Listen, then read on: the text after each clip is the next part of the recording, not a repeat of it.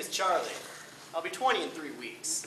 I was recommended for this job as a copyboy at a Chicago paper. I went down to the paper, talked to the editor, told him how much I wanted to be a journalist. He liked me, had a tie on. Coming to work for me was a kind of missionary kind of thing. I was bringing organic walnuts and organic raisins and giving them away to everybody. See, at this stage of the game, I was in a very spiritual mood. I enjoyed my work because I got to answer the phone most of the time.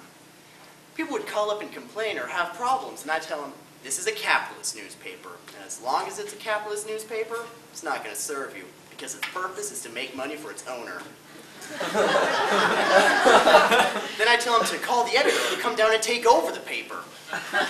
People responded very well to these suggestions. But then the editor calls me into his office, and he says, blah, blah, blah, blah, blah. I wanted to smash his face in with a baseball bat. I mean, he's a nice person. I like him a lot. I don't know if I would get any pleasure from shooting him up with a .50 caliber machine gun and watching his body splatter to pieces.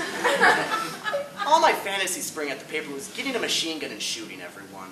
Or getting a gun and walking into the editor's office and saying, okay, how do you face your death? I've been thinking for weeks, what will I do when I get fired? I wanted to do something to say, hey, I'm better than you motherfuckers. I'm getting fired because I'm different. So, what can I do to show them? Smoke a joint in the city room? Meditate in the lobby? Kidnap the editor? Shoot him? Had to think fast. So I turned to the editor and I said, I hope you can live with the conditions you're creating. Then I just turned, walked away, and started to cry.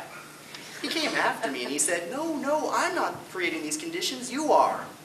I said, no, I'm not the one who has the power. You're the one who has the power. Now I've gotten myself an unemployment. They were nice to me the first few times. But then this lady tells me to get a number.